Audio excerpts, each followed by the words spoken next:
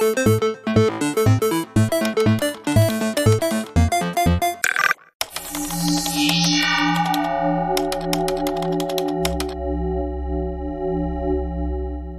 next speaker, Aliza Essaj, is an independent vulnerability researcher and has a notable record of security research achievements such as the Zero Day Initiative Silver Bounty Hunter Award 2018.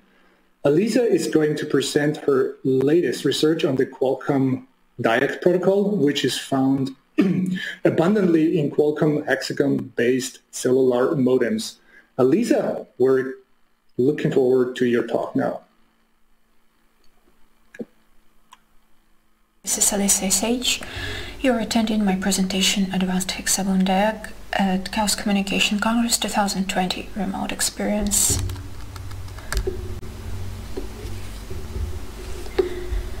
My main interest as an advanced vulnerability researcher is complex system and hardened systems. For the last 10 years, I have been researching various classes of software such as Windows kernel, browsers, JavaScript engines, and for the last 3 years I was focusing mostly on hypervisors.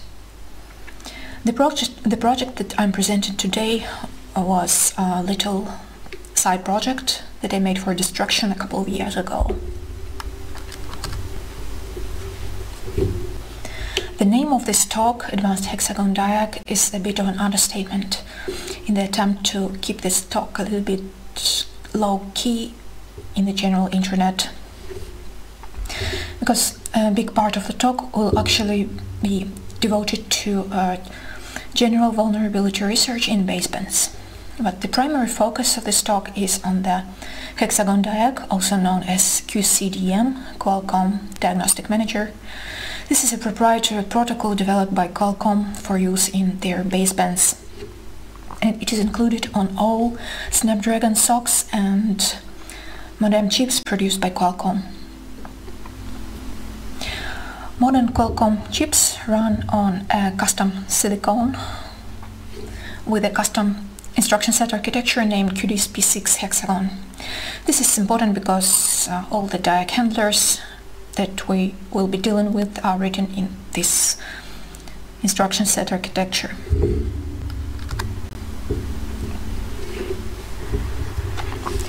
As usually with my talks, I have adjusted the materials of this presentation for various audiences, for the full spectrum of audiences. Specifically, the first part of the presentation is mostly specialized for research directors and high-level technical staff. And the last part is more deep technical, and it would be mostly interesting to specialized vulnerability researchers and low-level programmers that somehow are related to this particular area.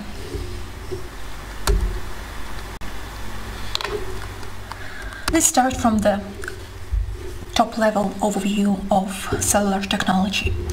This mind map presents a simplified view of various types of entities that we have to deal with respect to basebands. It's not a complete diagram, of course, but it only presents the classes of entities that exist in this space. Also, this mind map is specific to the client-side equipment, the user equipment, and it completely omits any server-side considerations which are a world in their own. There exists quite a large number of cellular protocols on the planet. From the user perspective, this is simple.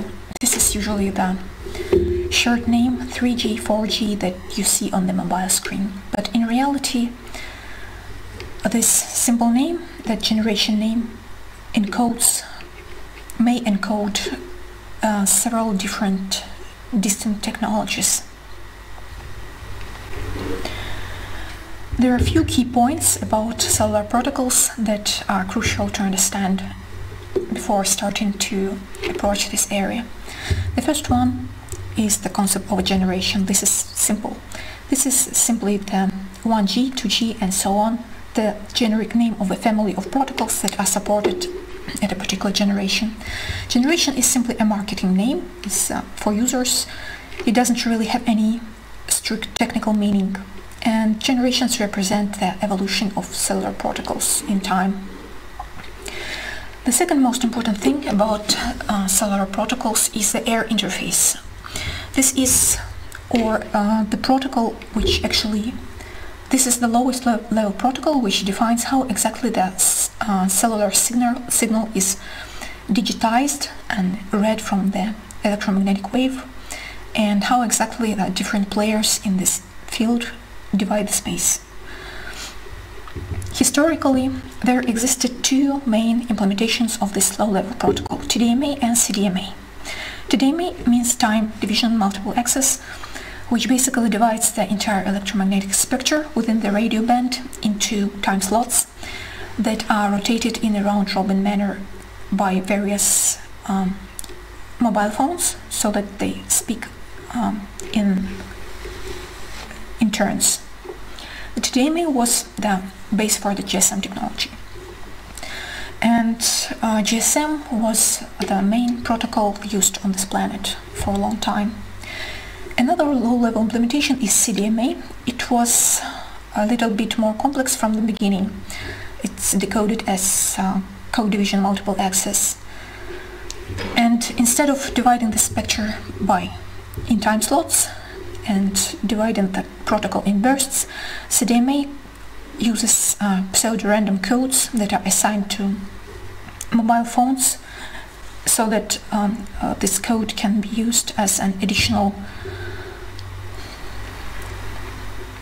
randomizing mask against the modulation protocol, and multiple user equipments can talk on the same frequency without interrupting each other. Notable here is that CDMA was developed by Qualcomm, and it was mostly used in the United States.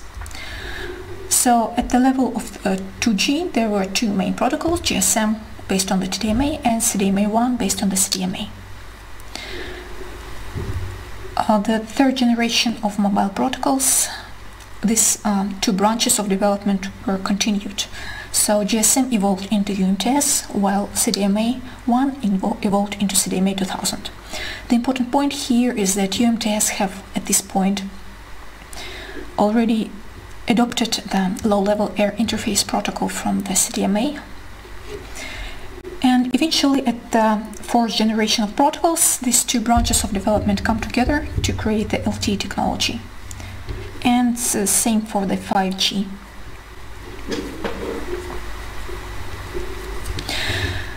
This is a bit important for us as from the offensive perspective, because first of all of these technologies, including the air interfaces, represent separate bits of code with separate parsing algorithms within the baseband firmware. And all of them are usually presented in each baseband, regardless of which one do you actually use, does your mobile provider actually support. Another important and non-obvious thing from the offensive security perspective here is that because of this evolutionary development, the protocols are not actually completely distinct. So if you think about LTE, it is not a completely different protocol from GSM, but instead it is based largely on the same internal structures. And in fact, if you look at the specifications, some of them are almost directly relevant. The specifications of the GSM 2G, some of them are still directly relevant to some extent to the LTE. This is also important when you start analyzing protocols from the offensive perspective. The cellular protocols are structured in a nested way, in layers. Layers is the official terminology adopted by the specifications. With the exception of level 0, here I just added it for convenience. But in the specifications, layers start from 1 and proceed to 3.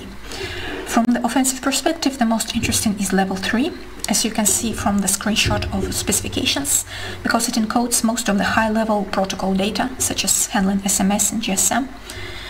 This is the part of the protocol which actually contains interesting data structures with TLV values and so on. When people talk about attacking basebands, they usually mean attacking baseband over the air, the OTA attack vector, which is definitely one of the most interesting. But let's take a step back and consider the entire big picture of the baseband ecosystem. This diagram presents a unified view of generalized architecture of a modern baseband with attack surfaces. First of all, there are two separate distinct processors, the AP, application processor, and the MP, which is mobile processor. It may be either a DSP or another CPU. Usually there are two separate processors, and each one of them runs a separate operating system. In case of the AP, it may be Android or iOS, and the baseband processor would run some sort of a real-time operating system provided by the mobile vendor. Important point here that on modern implementations, baseband are usually protected by some sort of secure execution environment, maybe Trust on Androids or Cepos on Apple devices. Which means that the privilege boundary, which is depicted here on the left side, is dual-sided. So even if you have kernel access to the Android kernel, you still are not supposed to be able to read the memory of the baseband or somehow intercept with this operation, at least on the modern production smartphones. And the same goes around to the baseband, which is not supposed to be able to access to application processor directly. So these two are mutually distrusting entities that are separated from each other, and so there exists privilege boundary, which represents attack surface. Within the real-time operating systems, there are three large attack surfaces. Starting from right to left, the rightmost gray box represents the attack surface of the cellular stacks. This is the code which actually parses the cellular protocols.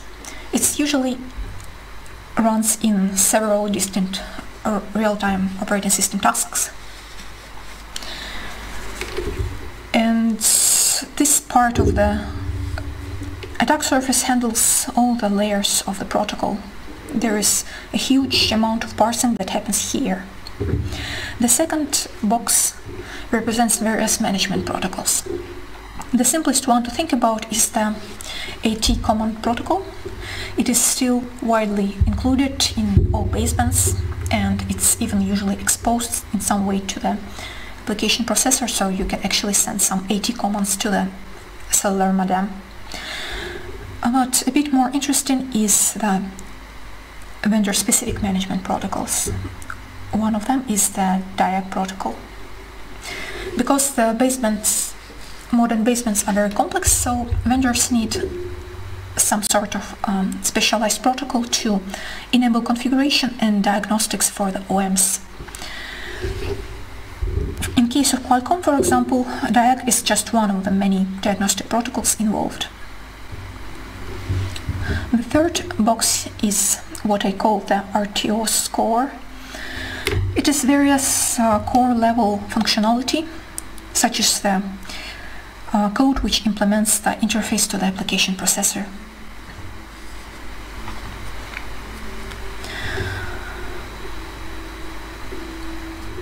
On the side of the application operating system, such as Android, there are also two attack surfaces that are attackable from the baseband. The first one is the peripheral drivers, because baseband is a separate hardware peripheral, so it requires some specialized drivers that handle I/O and such things. And the second one is the attack surface represented with various interface handlers, because the baseband and the main operating system cannot communicate directly. They use some sort of a specialized interface to do that. In case of Qualcomm, this is shared memory. And so these shared memory implementations are usually quite complex, and they represent an attack surface on both sides. And finally, the third piece of this diagram is in the lowest part. I have depicted two gray boxes which are related to the trusted execution environment. Because typically a modem runs as a trustlet in a secure environment, so technically the attack surfaces that exist within the trust zone or related to it also can be useful for baseband offensive research. Here we can distinguish at least two large attack surfaces. The first one is the secure manager call handlers, which is the core interface that handles calls from the application processor to the trust zone. And the second one are the trustlets, the separate pieces of code which are executed and protected by the trust zone.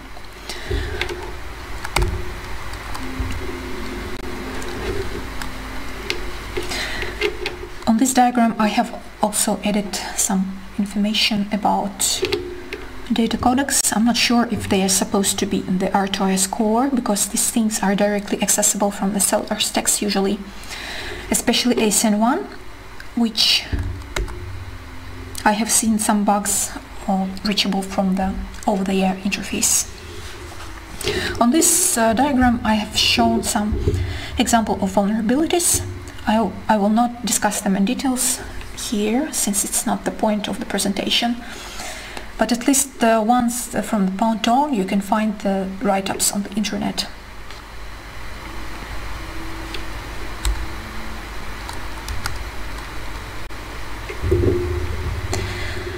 To discuss baseband offensive tools and approaches, I have narrowed down the previous diagram to just one attack surface, the over-the-air attack surface. This is the attack surface which is represented by parsing implementations of various cellular protocols inside the baseband operating system. And this is the attack surface that we can reach from the air interface. In order to accomplish that, we need transceiver such as software-defined radio or a mobile tester, which is able to talk the specific cellular protocol that we're planning to attack. The simplest way to accomplish this is use some sort of a software-defined radio such as RTOS Research SRP or BladeRF, and install open source implementation of a base station such as OpenBTS or OpenBSC. The thing to note here is that the software-based implementations actually lag behind the development of technologies. The implementations of GSM base stations are very well established and popular, such as OpenBTS. And in fact, when I tried to establish BTS with my USRP, it was quite simple. For UMTS and LT, there exists less number of software-based implementations, and also there are more constraints on the hardware. For example, my model of the USRP does not support UMTS due to resource constraints. And the most interesting thing here is that there does not exist any software-based implementation of the CDMA that you can use to establish a base station.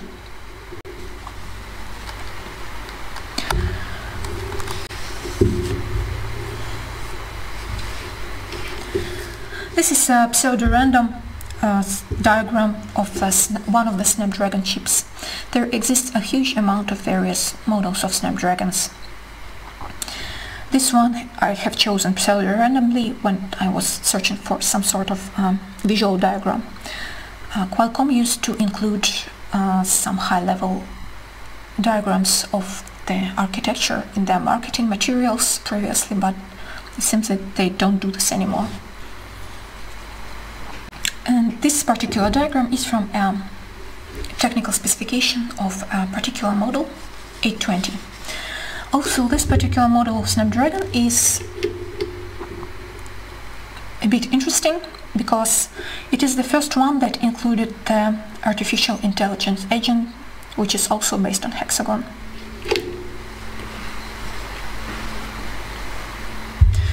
For our purposes, the main interest here are the processors. majority of Snapdragons include quite a long list of processors. There are at least 4 ARM-based Cryo CPUs that actually run the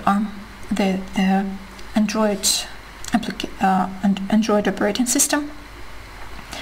Then there are the Adreno GPUs, and then there are several Hexagons.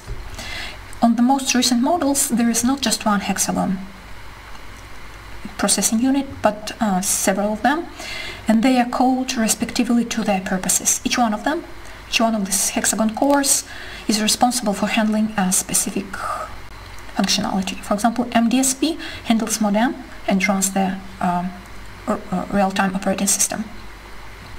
The ADSP handles media, and the CDSP handles compute. So the Hexagons actually represent around 1/2 of the processing power on modern Snapdragons.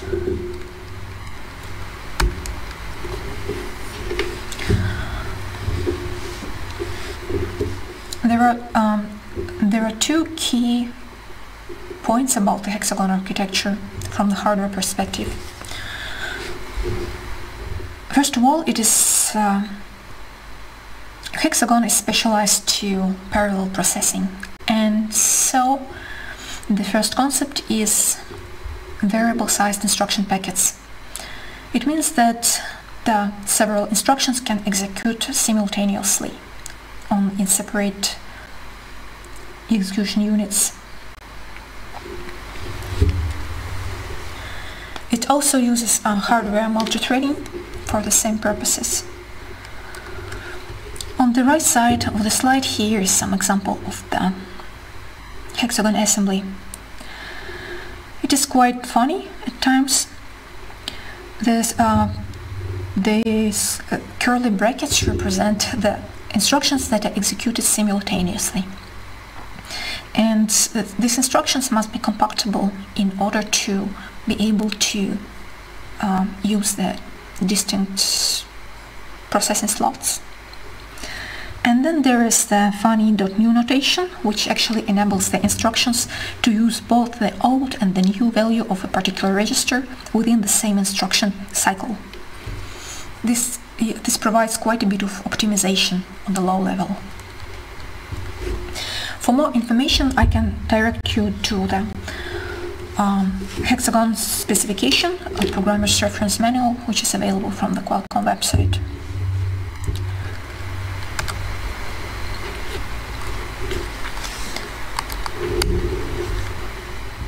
The concept of production fusing is quite common. As I said previously, it's a common practice from mobile device vendors to lock down the devices before they enter the market to prevent modifications and tinkering.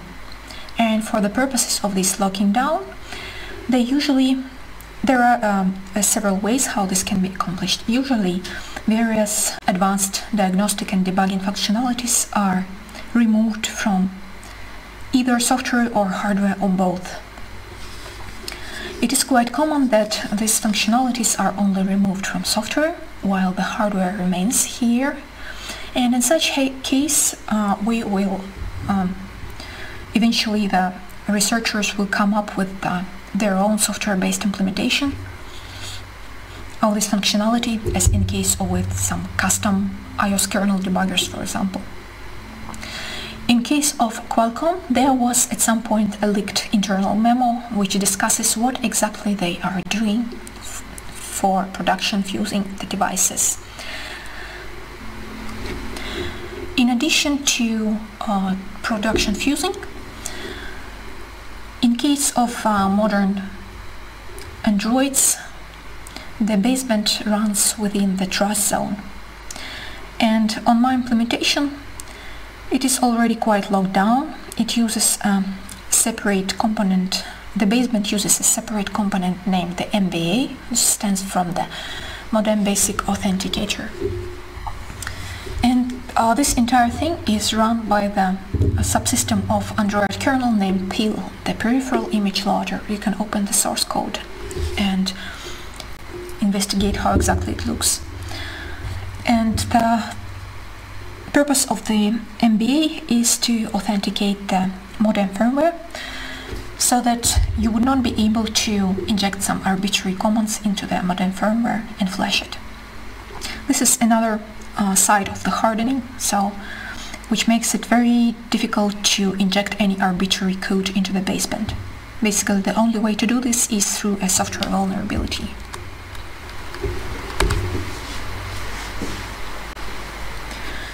During this project, I have reverse engineered partially the Hexagon modem firmware from my implementation, from my Nexus 6P. The process of reverse engineering is not very difficult. First of all, you need to download the firmware from the website, from the Google's website in this case. Then you need to find the binary which corresponds to the modem firmware. This binary is actually a compound binary that must be divided into separate binaries that represent specific sections inside the firmware. And for that purpose we can use the unified translate script. After you have split the baseband firmware into separate sections, you can load them into EDA Pro. There are several plugins available for EDA Pro that support Hexagon.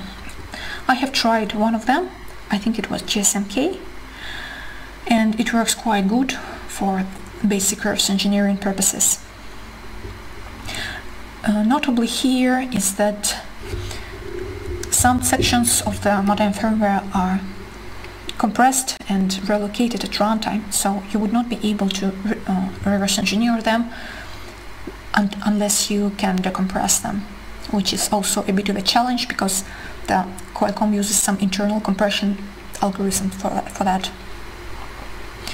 For the reverse engineering, the main approach here is to get started with some root points. For example, because this is a real-time operating system, we know that it should have some task structures and task structures that we can locate, and from there we can locate some interesting code.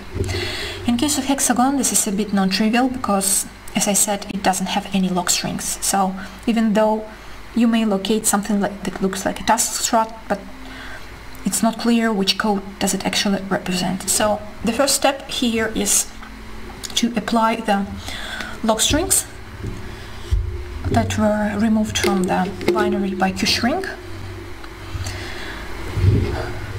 I think the only way to do it is by using the msg_hash txt file from the leaked sources. This file is not supposed to be available neither on the mobile devices nor in some open ecosystem. And after you have applied these log strings, you will be able to rename some functions and based on these log strings, and because the log strings often contain the names of the source file, source module from which the code was built, so it creates opportunity to understand what exactly this code is doing. Debugging was completely unavailable in my case, and I realized that it would require a couple of months more work to make it work. And the only way, I think, and the best way, is to create a software-based debugger similar to ModKit, the publication that I will be referencing in the references, based on software vulnerability in either the modem itself or in some authenticator or in the trust zone, so that we can inject a software debugger callbacks into the baseband and connect it to the GDB stub. This is how the part of the firmware looks that has the log strings stripped out. Here it already has some names applied using EDA script, so of course there was no such names initially, only the hashes. Each one of these hashes represent a log string that you can take from the message hash file. And here is what you can get after you have applied the textual messages and renamed some functions. In this case, you would be able to find some hundred of procedures that are directly related to the DIAG subsystem. And in a similar way, you can locate various subsystems related to over-the-air vectors as well. But unfortunately, majority of the OTA vectors are located in the segments that are not immediately available in the firmware, the ones that are compressed and relocated. Meanwhile, I have tried many different things during this project. The things that definitely worked is building the MSM kernel. There is nothing special about this, just a regular cross build. Another commonly well-known offensive approach is firmware downgrades, when you take some old firmware that contains a well-known security vulnerability and flash it and use the bug to create an exploit to achieve some additional functionality or introspection into the system. This part definitely works. Downgrades are trivial both on the entire firmware and the modem, as well as the trust zone. I did try to build the Qualcomm firmware from the leaked source codes. I assigned just a few days to this task since it's not mission critical, and I have run out of time. Probably was different version of source codes. But actually this is not a critical project, because building leaked firmware is not directly relevant to finding new bugs in the production firmware. So I just set it aside for some later investigation.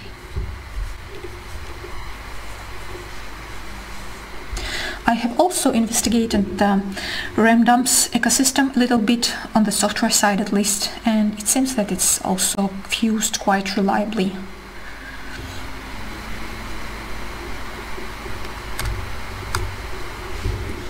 This is when I remembered about the Qualcomm DIAG.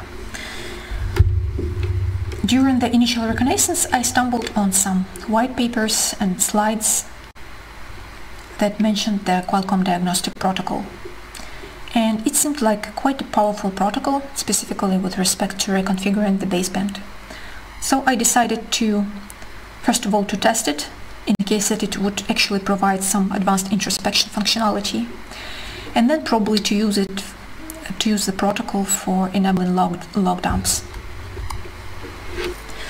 Qualcomm DIAG, or QCDM, is a proprietary protocol developed by Qualcomm with the purposes of advanced baseband software configuration and diagnostics. It is mostly aimed for OEM developers, not for users. The Qualcomm DIAG protocol consists of around 200 commands, at least in theory, that some of them are quite powerful on paper, such as downloader mode and read-write memory. Initially, the DIAG was partially reverse engineered around 2010 and included in the open source project named Modem Manager. And then it was also exposed in a presentation at the Chaos Communication Congress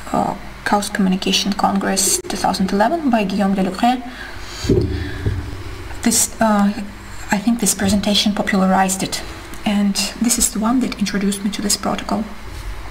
Unfortunately, that presentation is not really relevant, majority of it, to modern production phones, but it does provide a high-level overview and general expectation of what you will have to deal with.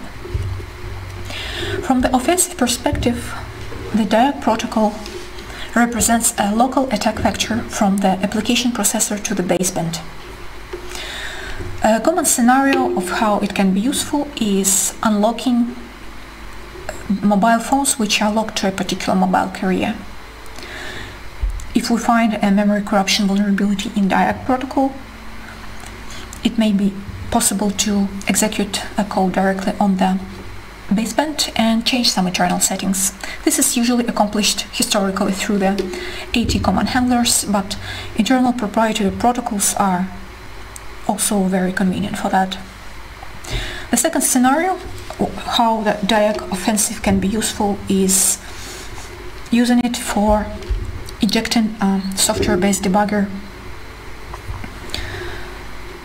If you can find a bug in DIAG that enables read-write capability on the baseband, you can inject some debugging hooks and eventually connect it to a GDB stub. So it enables to create a software-based debugger even when GTAG is not available. What has changed in DIAG in 10 years, based on some cursory investigation that I did? First of all, the original publication mentioned Qualcomm baseband based on ARM and with Rex operating system. All modern Qualcomm basebands are based on Hexagon as opposed to ARM, and the Rex operating system was replaced with CURT, which I think it still has some bits of Rex, but in general it's a different operating system. Majority of super powerful commands of DIAG, such as downloader mode and memory read-write, were removed, at least on my device. And also it does not expose any immediately available interfaces, such as USB channel. I hear that it's possible to enable the USB DIAG channel by adding some special boot properties, but usually it wouldn't be available, it shouldn't be expected to be available on all devices. So these observations were based on my test device, Nexus XP, and this should be around a medium level of hardening. More modern devices such as Google Pixels, the modern ones, should be expected to be even more hardened than that, especially on the Google side, because they take hardening very seriously. As opposed to it, on the other side of the spectrum, if you think about some no-name modem sticks, these things can be more open and more easy to investigate. The DIAG implementation architecture is relatively simple. This diagram is based roughly on the same diagram that I presented in the beginning of the talk. On the left side there is the Android kernel, and on the right side there is the baseband operating system. DIAG protocol, actually it works in both sides. It's not only commands that can be sent by the application processor to the baseband, but it's also the messages that can be sent by the baseband to the application processor. So DIAG commands are not really commands, they're more like tokens that also can be used to encode messages. The green arrows on this slide represent an example of a call flow, of a data flow originating from the baseband and going to the application processor. So obviously in case of commands, there would be a reverse call flow, data flow.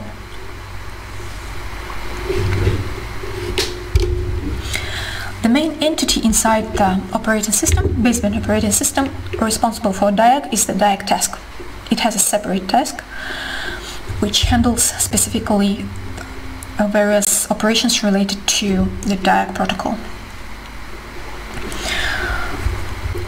The exchange of data between the DIAG task and other tasks are done through the ring buffer. So, for example, if some task needs to log something through the DIAG, it will use specialized logging APIs that will in turn put logging data into the ring buffer. The ring buffer will be drained either on timer or on a software-based interrupt from the caller, and at this point the data will be wrapped into DIAG protocol, and from there it will go to CO task, the serial I/O, which is responsible to sending the output to a specific interface. This is based on the modem or on the baseband configuration.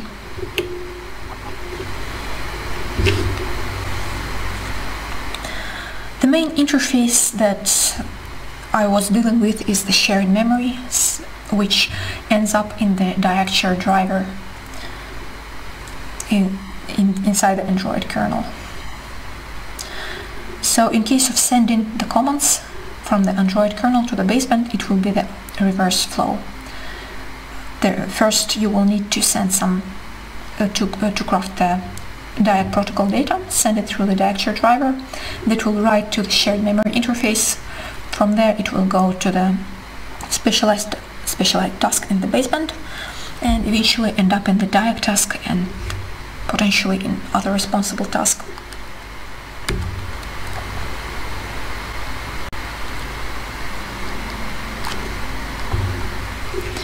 On the Android side, diag is represented with the dev diag device, which is implemented with the diag and diag forward kernel drivers in the MSM kernel. The purpose of the diag driver is to support the diag interface. It's quite complex in code, but functionally it's quite simple. It contains some basic minimum of diag commands that enable configuration of the interface on the baseband side, and then it would be able to multiplex the diag channel to either USB or memory device. It also contains some IOCTLs for configuration that can be accessed from the Android userland. And finally, diag filters various diag commands that it considers unnecessary. This is a bit important because when you will try to do some tests and send some arbitrary diag commands through the diag interface, you would be required to rebuild the diag driver to remove this masking. Otherwise, your commands will not make it to the baseband side. At the core, the diag driver is based on the SMD shared memory device interface, which is a core interface specific to Qualcomm modem. So this is where diag is on the diagram. The diag driver itself is located in the application OS, vendor-specific drivers. And then there is some shared memory implementation in the baseband that handles this, and the diag implementation itself.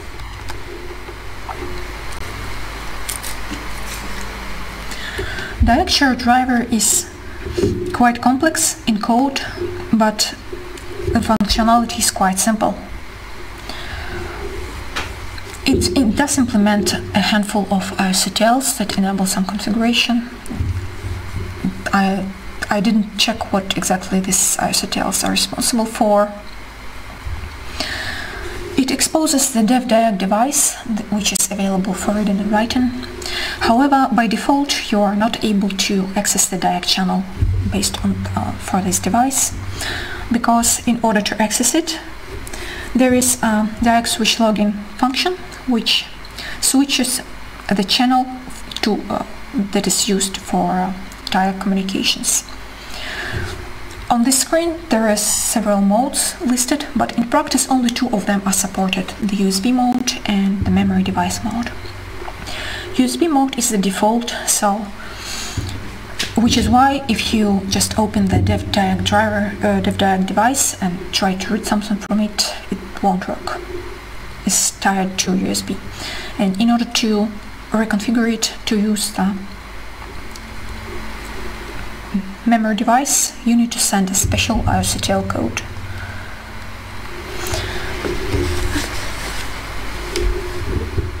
Notice the procedure named mask request validate, which employs quite a strict filtering on the diag commands that you try to send through this interface. So it filters out basically everything with the exception of some basic configuration requests. At the core, diag driver uses the shared memory device to communicate with the baseband. the SMD implementation is quite complex. It exposes SMD read API, which is used by Diag for reading the data from the shared memory. It's one of the APIs. Shared memory also operates on the abstraction of channels, which are accessed through the API named SMD named Open and Edge. So you can notice here that there are some Diag-specific channels that can be opened. Now let's take a look at the SMD implementation. This is a bit important because a shared memory device represents a part of the attack surface for escalation from the modem to the application processor. This is a very important attack surface because if you just achieve code execution on the baseband, it's mostly useless because it cannot access the main operating system. And in order to make it useful, you will need to create an exploit chain and add one more exploit based on a bug with privilege escalation from the modem to the application processor. So shared memory device is one of the attack surfaces for this. The shared memory device is implemented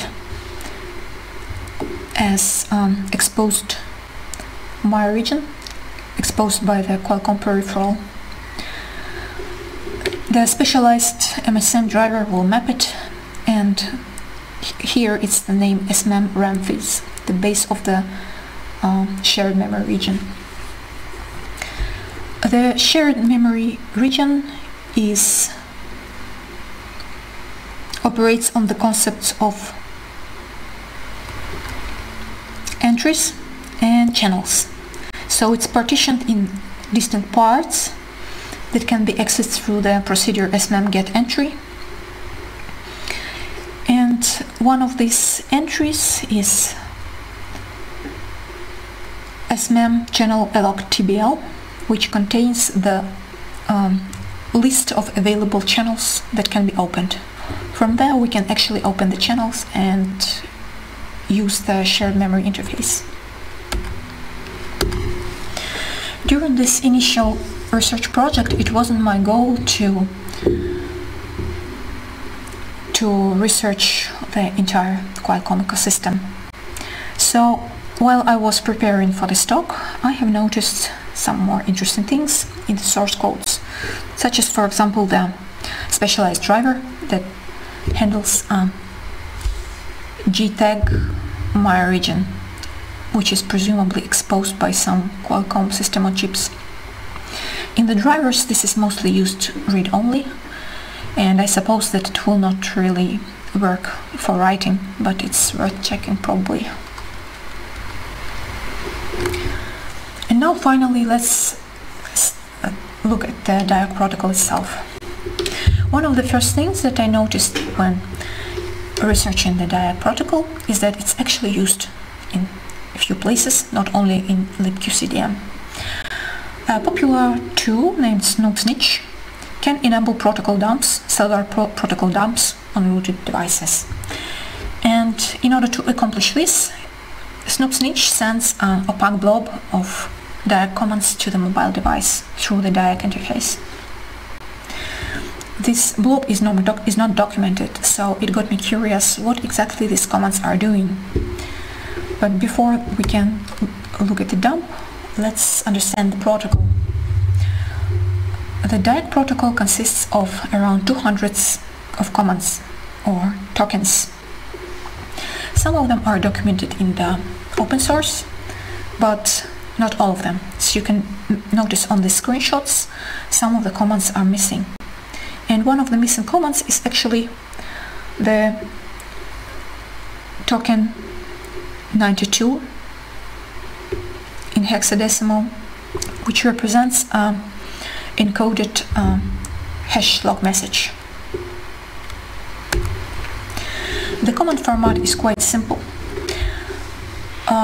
It's the base primitive here is the Diag token number 7e. It's not really a delimiter, it's separate Diag command 126. It's missing in the open source, as you can see here.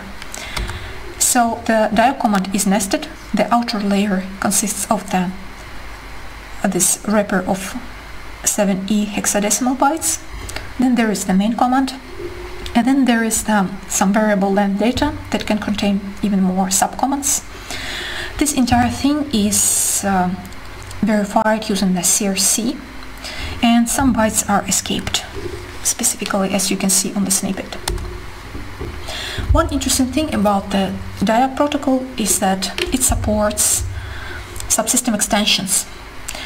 Basically, different subsystems in the baseband can register their own DIAG system handlers, arbitrary ones, and there is a special DIAG command, number 75, which simply instructs the DIAG system to forward this command to the respective subsystem, and then it will be parsed there.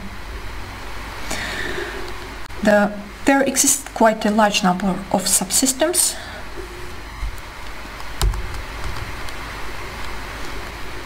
Not all of them are documented, and when I started investigating this, I noticed that there actually exists a DIAG subsystem and debugging subsystem. The latter one immediately interested me because I was hoping that it would enable some more advanced introspection through this debugging subsystem. But it turned out that the debugging subsystem is quite simple. It only supported one command, inject crash.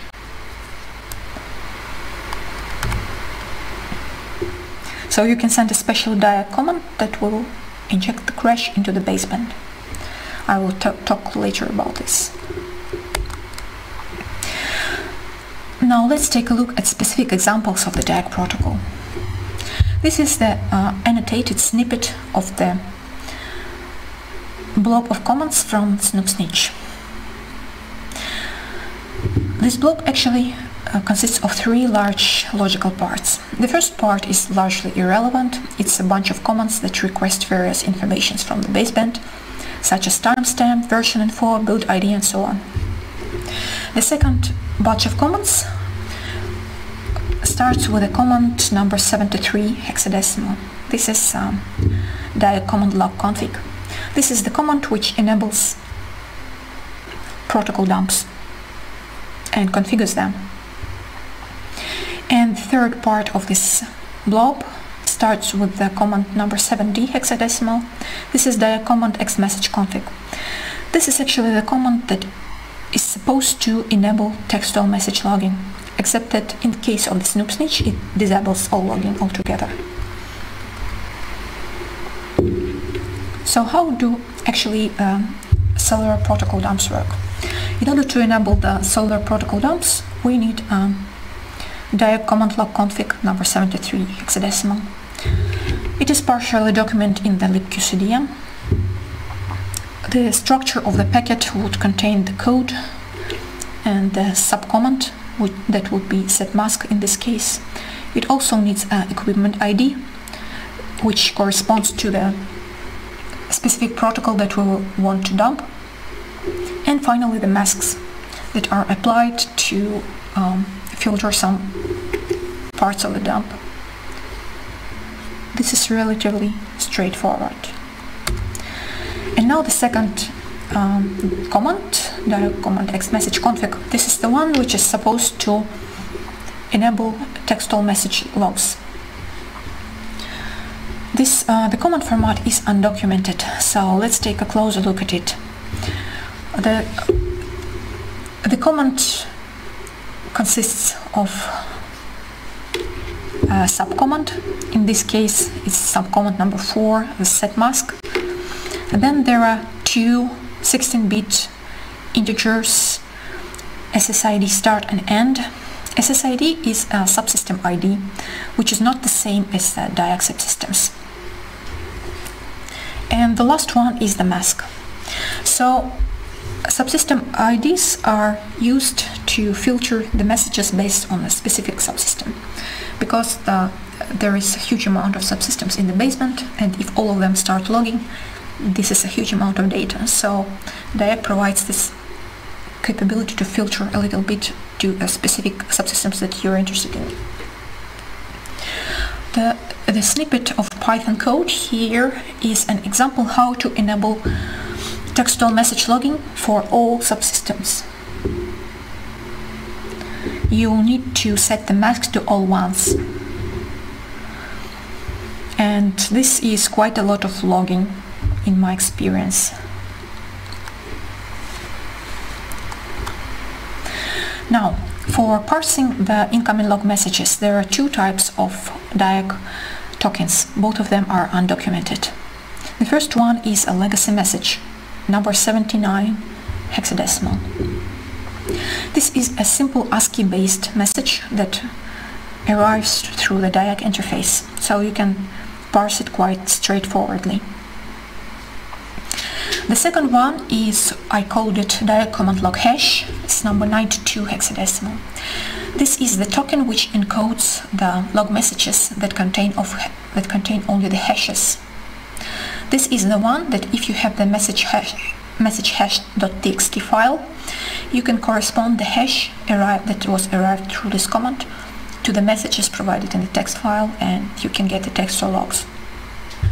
On the lower part of the slide there are two examples of hexadums for both commands. Both of them have a similar structure. First, there are 4 bytes that are essential. The first one is the command itself, and the third byte is quite interesting, is the number of arguments included. Next there is the 64-bit value of timestamp.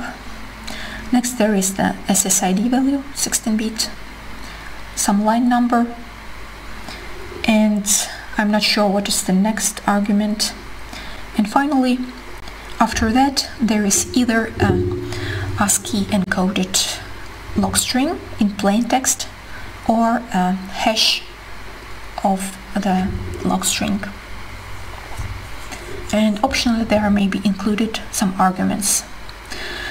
Though in case of the first legacy command, the arguments are included before the log message, and in case of the second command, they are included after the MD5 hash of the log message, at least in my version of this implementation.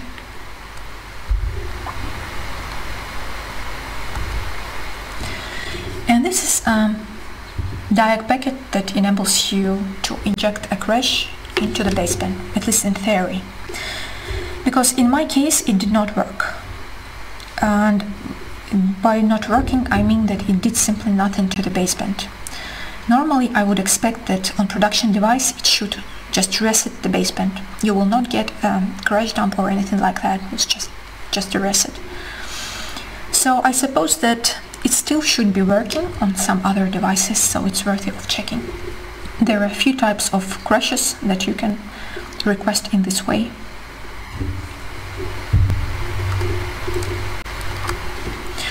In order to accomplish this, I needed a very simple tool with basically 2 functions. First, direct, easy access to the DIAG interface, ideally through some sort of Python shell. And second is the ability to read and parse data with advanced log strings. For that purpose, I wrote a simple framework that I named DIAG-Talk, which is based directly on the dev-diag interface in the Android kernel and with a Python harness. So on the left side here is an example of some advanced parsing with some leaked values, and on the right side here is the example of the advanced message log, which includes the log strings that were extracted, that were stripped out from the firmware. The log is quite fun, as I expect it to be. It has a lot of detailed data, such as, for example, GPS coordinates and various attempts of the baseband to connect to different channels. And I think it's quite useful for offensive research purposes. It even contains sometimes raw pointers, as you can notice in the screenshot. So in this project my conclusion was that indeed, I was reassured that it was the right choice, and Hexagon seems to be quite a challenging target, and it would probably need several more months of work to even begin to do some serious offensive work. I also started to think about writing a software debugger, because it seems to be probably the most reliable way to achieve debugging introspection. And also I noticed some blank spaces in the field that may require future work. For Qualcomm Hexagon specifically, there is a lot of things that can be done. For example, you can take a look at other Qualcomm proprietary diagnostic protocols, of which there are few, such as QMI, for example. I think they are lesser known than DIAG protocol. Then there is a requirement to create full system emulation based on Camel, at least for some chips. And a big problem about the decompiler, which is a major obstacle to any serious static analysis in the code. And for the offensive research, there are three large directions. First one is enabling debugging. There are different ways for that. For example, software-based debugging, or bypassing the JTAG fusing, on the other hand. Next, there are explorations of the over-the-air attack vectors, and the third one is escalation from the baseband to the application processor. These are the three large offensive research vectors.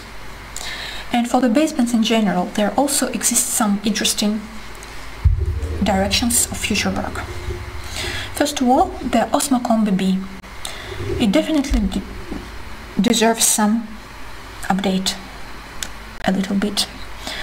It is the only one open source implementation of baseband, and it is so outdated, and it is based on some really obscure RTOS.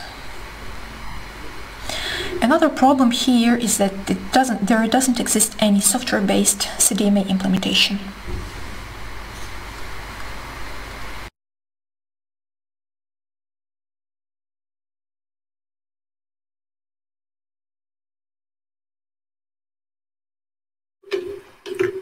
Lisa, thank you very much for this nice talk.